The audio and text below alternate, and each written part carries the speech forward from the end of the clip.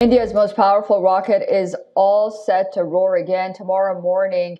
Bahubali, the LV-M3 heavy lift launcher, will launch the heaviest satellite ever strapped to an Indian rocket into low Earth orbit. And this time, the payload is not just about space, it's about a direct shot at the multi-billion-dollar global launch market. Here's more.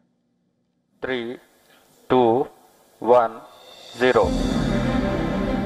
The beast stands ready.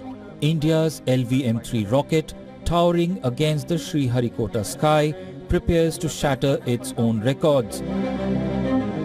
It carries 6,100 kilograms of American ambition into the cosmos. BlueBird-6, the heaviest payload India has ever launched. The stakes couldn't be higher. 8 missions, 8 perfect launches.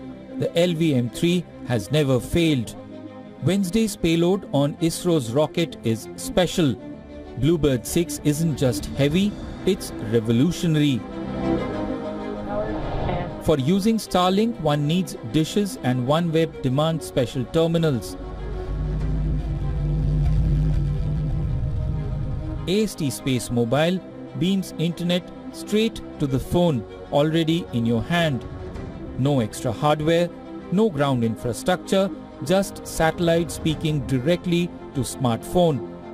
The American firm has partnered with 50+ mobile network operators serving nearly 3 billion subscribers. While the launch of BlueBird-6 is being carried out from Indian soil, such direct-to-mobile satellite internet services have not been approved by the Indian government. For ISRO, the launch means more than technical triumph. India storms into the commercial launch battlefield where SpaceX, Arianespace and Roscosmos wage billion-dollar wars. The global space launch services market is expected to reach 60 billion by 2033. For ISRO, every kilogram lifted means revenue. Every successful mission builds reputation. America trusts India with its breakthrough technology. That trust speaks volumes. When Bahubali roars to life, flames illuminating the skies, India doesn't just launch a satellite. It launches a statement the world watches.